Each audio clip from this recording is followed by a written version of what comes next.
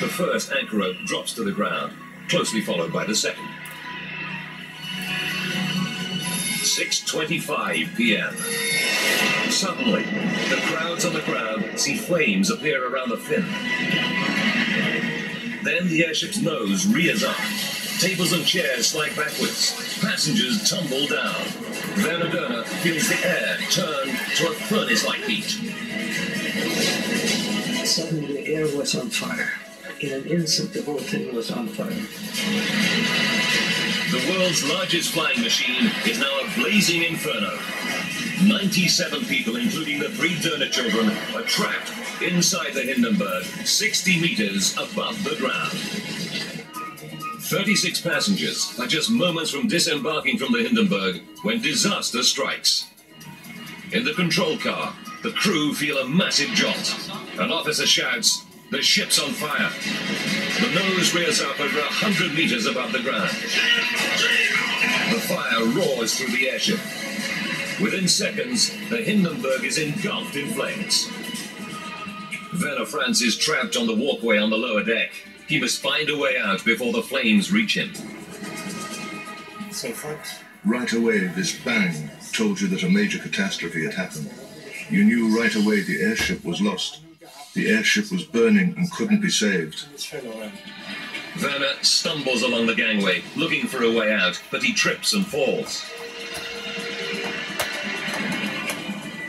He grabs the rope handrail and holds on.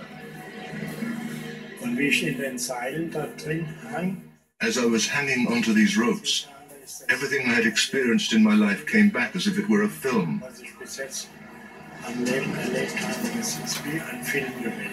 Werner sits on the gangway and kicks through the canvas.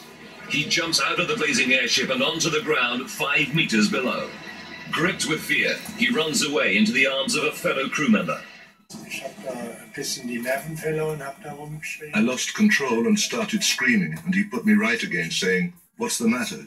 You're all right, aren't you? Control yourself. Go and see if you can help someone." But Werner is too terrified to return into the flaming wreckage. These half-burned creatures came running past me. Nothing could persuade me to go back into the airship.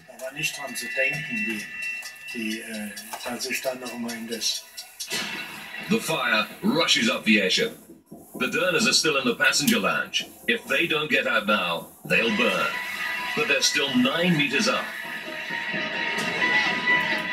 Matilda Dörner shouts to her 14-year-old daughter Irena to jump out of the window, but the girl is too frightened. Mrs. Dörner picks up her 8-year-old son, Werner. She tries to throw him out of the window, but he falls back. Somehow, she finds the strength to lift him again. This time, she succeeds, and Werner falls to the ground with his brother. Okay. She turns to her daughter.